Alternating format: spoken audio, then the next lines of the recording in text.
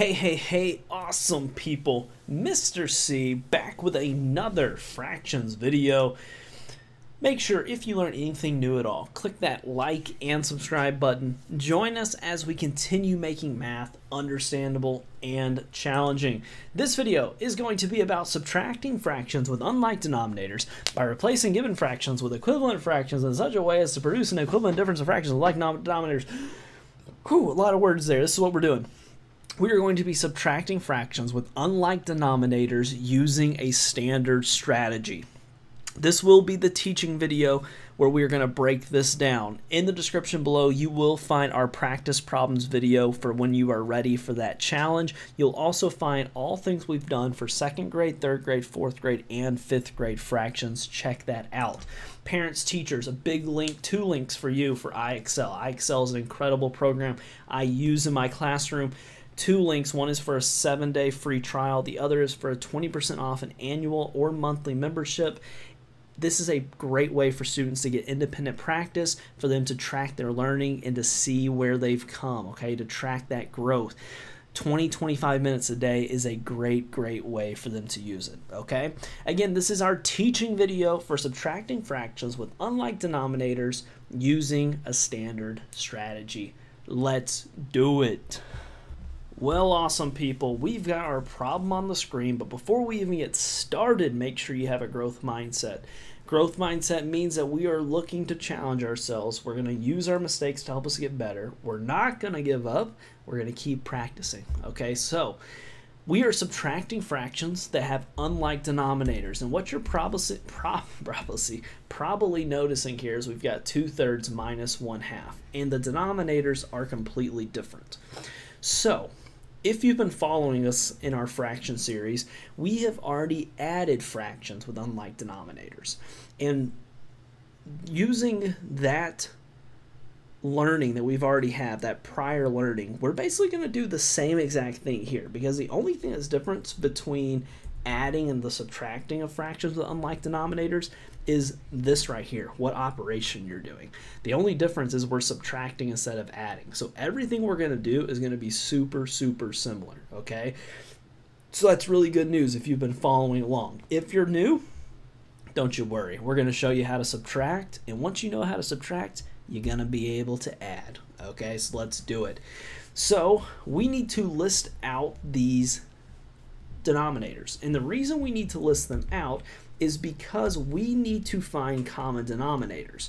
To find common denominators, we're going to list out some multiples of both of these numbers. Why are we doing that? Because we're looking for a common denominator. Right now, our denominators aren't the same. Eventually, you'll get to the point to where you can just look at this and probably solve it, but we're not there yet. So let's make sure we have good strategies to get us there. So let's list out some multiples by skip counting by 3.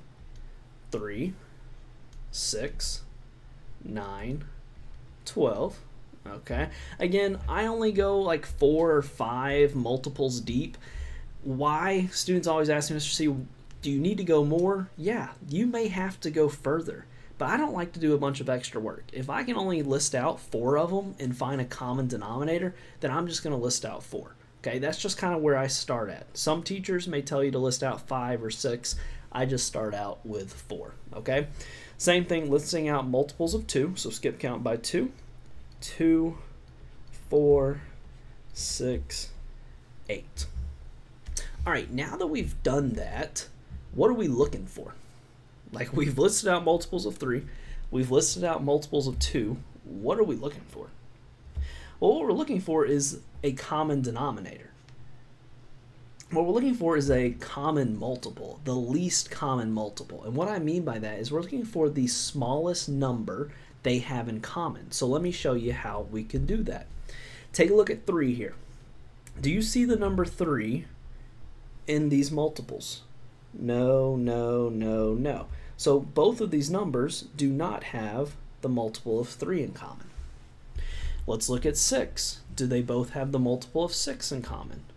2, 4, 6. Whoop, hold on. Look, I've got 6 and I've got 6. They have a common multiple of 6. So what that is telling us is that our fractions are now going to have denominators of 6. Now, how did I get that? By listing out the multiples and finding a common multiple, a common number they have. The smallest common number, the LCM is what you'll hear it called. 6 was the smallest number they had in common. Now, what do we do now that we have that information, Mr. C? Well, what we're going to do is we're going to create some equivalent fractions. We're going to take this fraction and create an equivalent fraction here, and we're going to take this fraction and create an equivalent fraction here. Let me show you how we're going to do it. I want you to think about this. This 3 in our denominator is going to become 6. And how is that going to happen? Is it going to be magic? Are we going to close our eyes and when we open them it's magically a number 6? No. What we're going to do is we're going to multiply. We're going to multiply the denominator, the 3, by what? 3 times what will give you 6? Now, some of you may already be saying the answer, and that's great. Some of you may be a little stuck. Well, ladies and gentlemen, there is a cheat sheet available for you right here. You already have the answer. Count how many multiples it took to get to 6. 1, 2.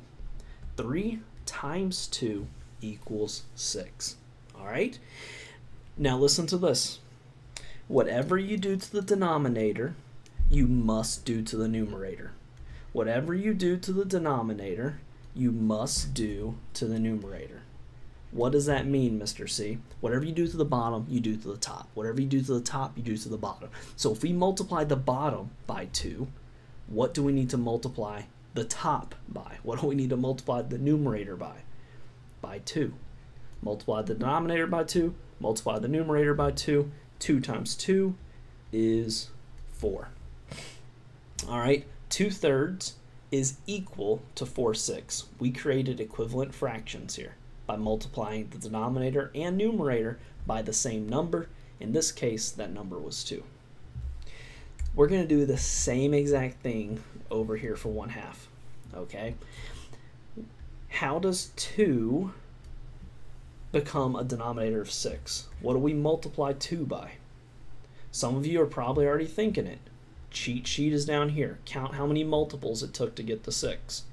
1, 2, 3. 2 times 3 equals 6. So if we multiply the denominator by 3, what should we do to the numerator? Whatever you do to the bottom, you do to the top, and vice versa. Whatever you do to the top, you do to the bottom. Whatever you do to the numerator, you do to the denominator. So if we multiply the denominator by 3, right, what do we multiply the numerator by?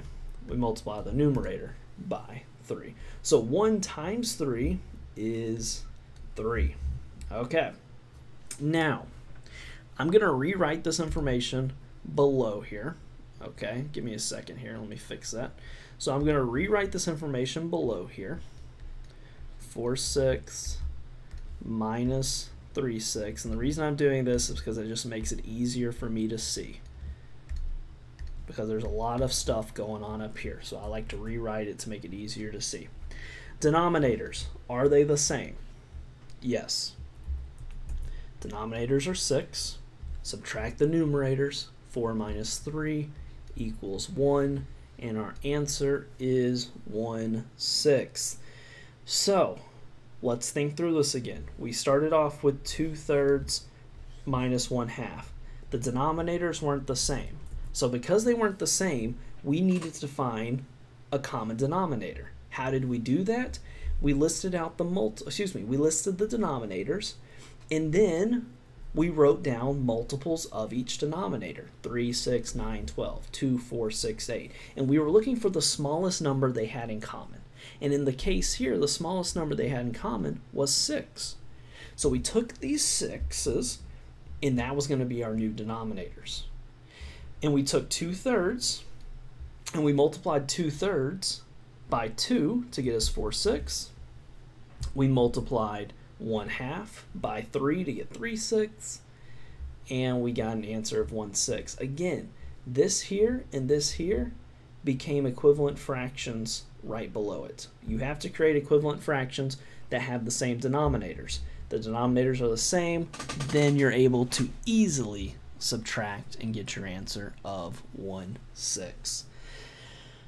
So, don't just lay your head down if you made a mistake. Don't just lay your head down if you're stuck. Where are you stuck at? Where are you lost? What doesn't make sense? That is where we start at. That's where we get you caught up. Parents, teachers, don't let them put their heads down. Have them show you where they get stuck at. Did they get stuck over here? Listing out multiples. Did they get stuck here?